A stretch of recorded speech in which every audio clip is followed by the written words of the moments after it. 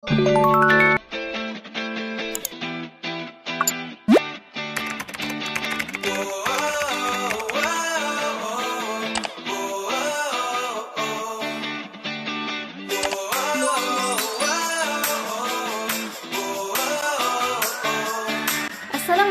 and hello everyone. Throughout this CHM256 video, we are going to talk about volumetric analysis, and our focus will be on direct titration, which the application in daily life will be on the wine industry. This video is brought to you by us, begin with me, JASMIN binti Ahmad FAIZAL, NOOR ATIRAH SOFEA Abdul RAHIM, ALYA Syafiqah binti AZHAR, and next lastly, NOOR ALYA IZDIHA binti Muhammad HASRIN. First, we will talk about the introduction, the theory of the winemaking, and then we are going to talk about the methodology, and lastly about the discussion on the direct titration in wine industry and the conclusion. So let's begin. First of all, what is volumetric analysis? Volumetric analysis is the general term to describe a method in quantitative chemical analysis from the amount of substance which was determined by the measurement of the volume from where the substance occupies. It is also best described as to determine the unknown concentration of a known reactant, or shortly known as titration. What is titration then? Okay, so titration is a process which standard reagent of a known concentration from a burette or the titrate is added to a solution that contains analyte until the reaction between analyte and the reagent said to be completed, or has reached the endpoint where the analyte changes to its constitutive color. Of course, in titration, what one must have is the skill in order to perform titration, as it requires a lot of practice to get a right endpoint result. Thus, we must get ourselves familiar with the titration before we performing it. That's a little bit of what volumetric analysis is about.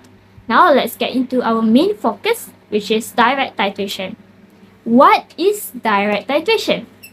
Direct titration is a direct addition of standard titrant to analyte in the presence of acid-base indicator until the reaction is complete and reach the equivalent point. One of common example of direct titration is acid-base titrations. In winemaking industry, it is important to titrate the resultant sulfuric acid from the wine with the standard base. The endpoint can be determined once the titrant color changes from clear color to light pink. Direct titration also used in other industries such as the food industry, pharmaceutical industry, cosmetic industry, biodiesel, wastewater, medical diagnosis, and acid rain analysis. Next, my friend will describe the theory of the winemaking industry. For everyone's information, enology is another name for the science of winemaking. It has a long history.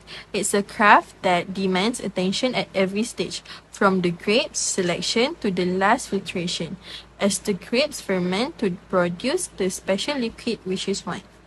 So first, why is titration used in industry? The wine industry employs titration to control the pH, sulfur level, and TA or total acidity of the wine.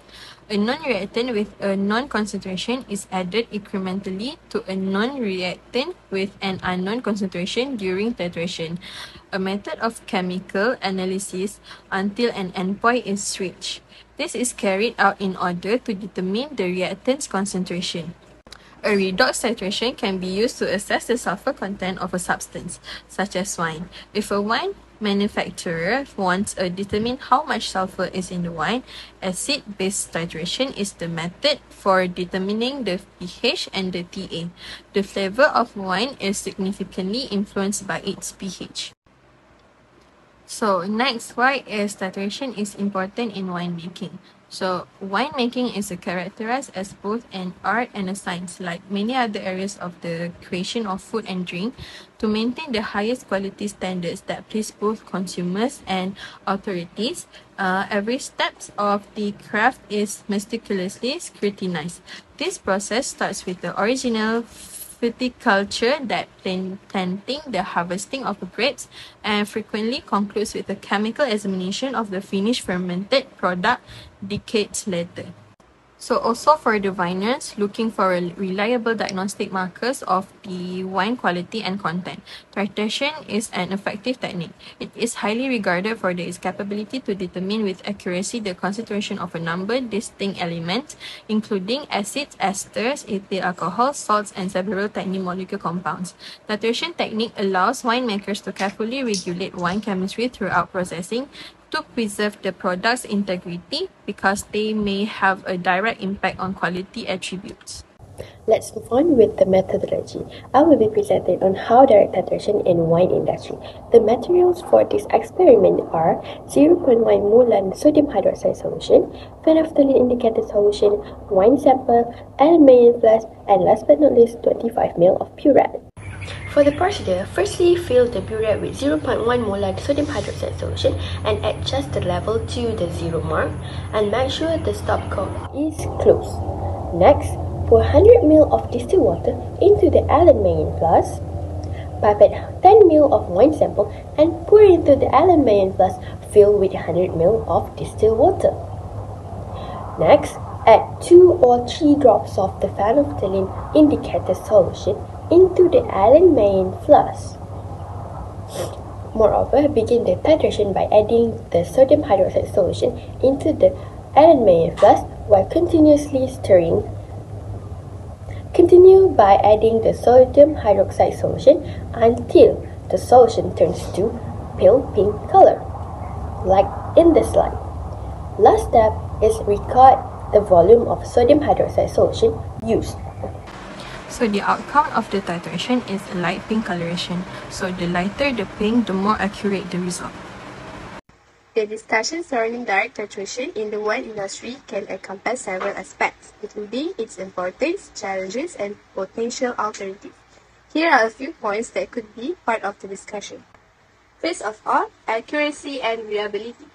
Direct titration is a widely accepted method for determining total acidity in wine due to its simplicity and relatively low cost. However, there may be concerns about the accuracy and reliability of the results obtained through direct titration. Factors such as the choice of indicator and human error during endpoint detection can influence the precision of the analysis. Next is acid composition. Direct titration provides information on the total acidity of the wine sample, but it does not differentiate between the different types of acid present. This limitation can be addressed by employing additional analytical techniques such as HPLC to identify and quantify specific acids in the wine. Not just that, standardization of the titrant solution and the use of consistent procedures across different laboratories or wineries are crucial to ensure comparability of results. The important part is to focus on the importance of standardization, including the development of standardized protocols, training of personnel, and calibration of equipment.